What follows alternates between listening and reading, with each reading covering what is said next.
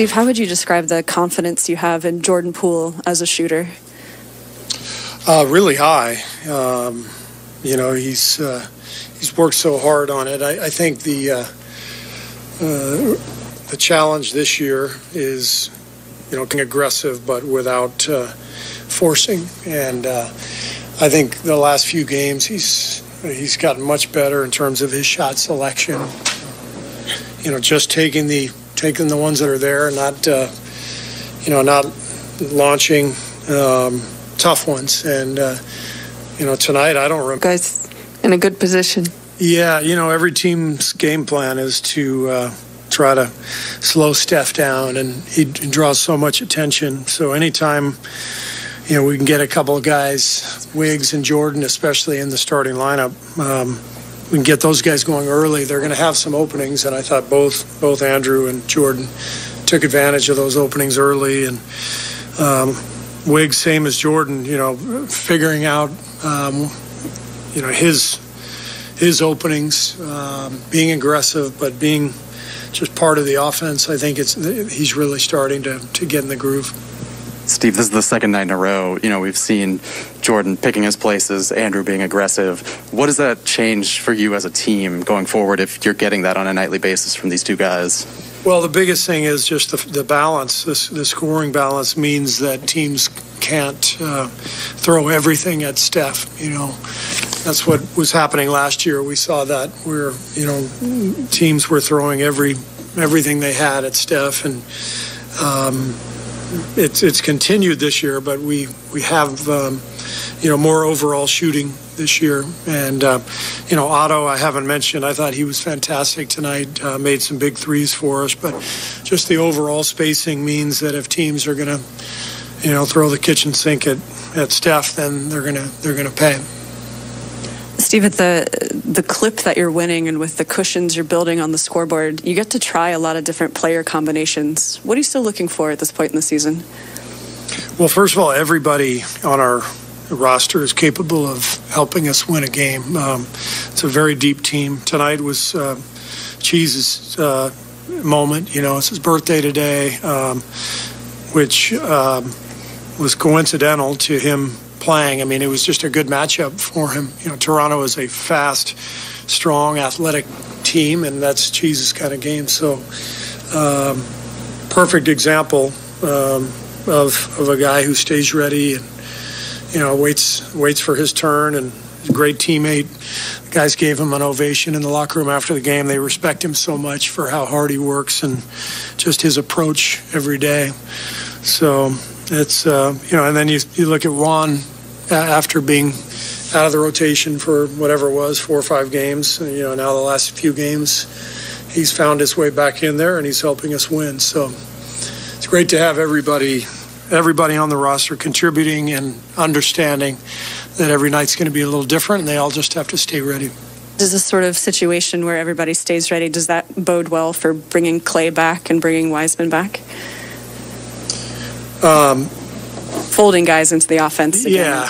Yeah. I mean, when those guys are back, it's what it means is there's fewer minutes, to go around. But I think, what's being established is the approach of this team and each individual player. Doesn't mean everyone's always going to be happy. They wouldn't be human if they weren't disappointed when they didn't play. But the awareness, the understanding that it's about the team and it's about the big picture and that everyone's time will come, I think that is being established. That's important for our team. Steve, what would you attribute Wiggins' ability to stay consistently aggressive? Is it something that's switched in his head? Is it more comfort in the offense, or what would you? I think more comfort. I think the early part of the season he wasn't in good enough shape yet with the knee.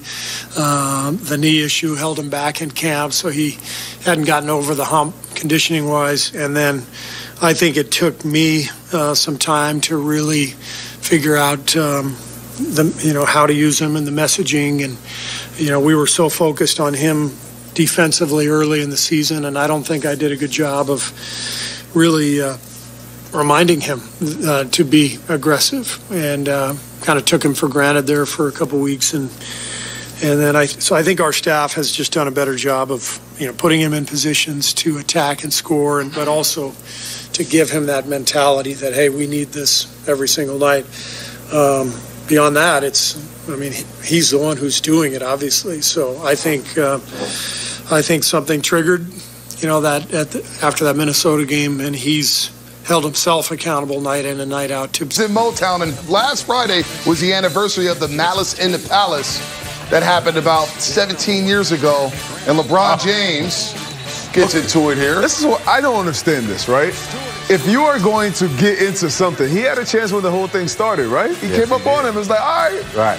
But then when people grabbed him, now it's time to start showing up. I never understood this, but I do understand his frustration. This was a dirty Here's a free throw. This is what happened here when LeBron hits Isaiah Stewart in the face in the original scrum. And look, everybody's trying to get him. Cade Cunningham tried to calm him down. And Stewart's bloody, man. He was in a fight. Oh.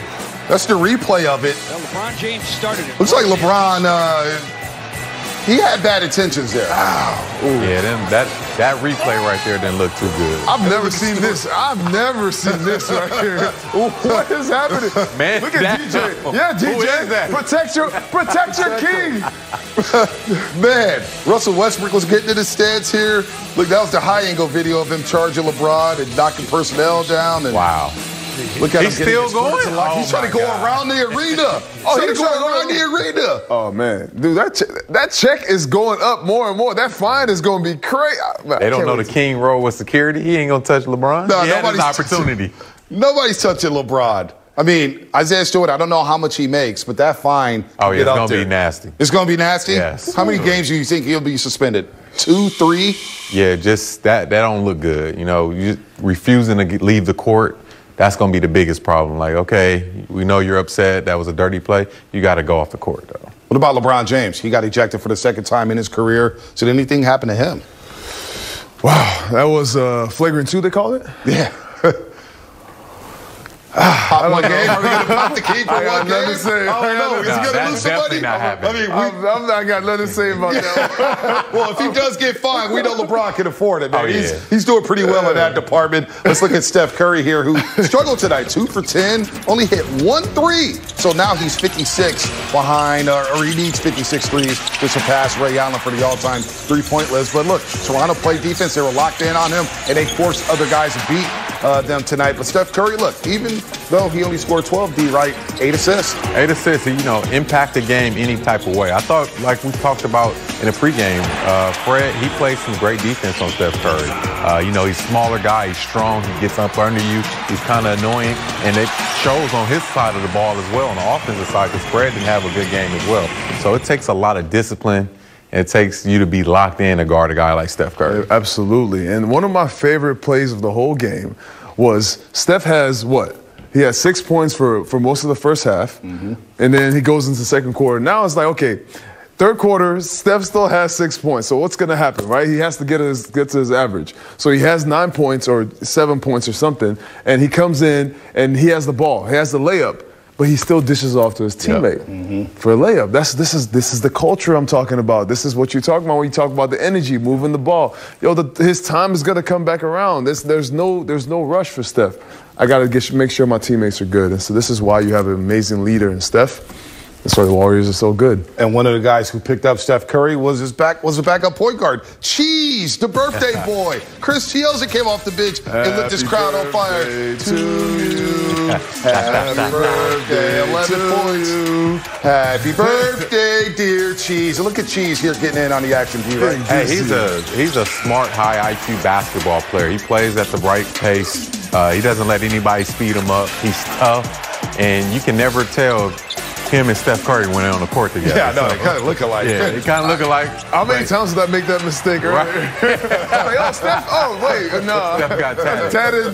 Yeah, one has tattoos, the other doesn't. And look, filling in for Gary Payton II, who didn't play tonight, who has some right side soreness tonight. So Chiozza steps up. Yep. It's been the case all season long. Iguodala doesn't play. Otto Porter Jr. steps up. This team, as you keep saying, Festus, strength in numbers 2.0, and we're seeing it happen in real time. This is why you have an amazing coach. You have a leader that people respect. Because at the end of the day, that's what you need, right? You need somebody who's a great manager of people. Everybody can play in the NBA. That's not the job is not to teach people how to play basketball. It's to get them to get ready, to be prepared for when their opportunity comes, and also to manage expectations too as the season goes along. Because everybody doesn't get to shine at the same time. But be prepared for when your time comes, because then you get your role and you can win. And this is how you win. This is where you build that foundation that you need for the playoffs. You guys have any monster games on your birthday?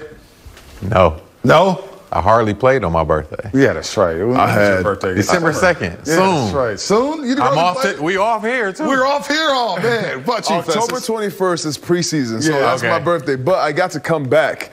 My second year in the NBA, I was out for a year, and so I came back on my birthday. My birthday present that year was Steve Kerr in our film session that day saying, Festus, for your birthday today, we're going to let you play. You're cleared to play basketball. That was the best birthday present, you know what I mean? Yeah. So, That's a dope present. Yeah. That's a dope Yeah. present. Yeah. With Chris Shields, a cheese, as they call him, scores 11 on his B-Day. And we talk about guys stepping up. Otto Porter Jr. Look, he's been in the funk. He sat out a couple games. He scores 15 tonight, and he had a 3-ball rolling. He's just been a solid contributor for this roster all season long. Hey, this is a former number 3 pick. We know this guy can play. He's just all about him getting in shape and getting comfortable with the system. This is going to be big time for him as well once Klay Thompson is back. He's going to be seeing a lot of open shots and one of those guys who specialize those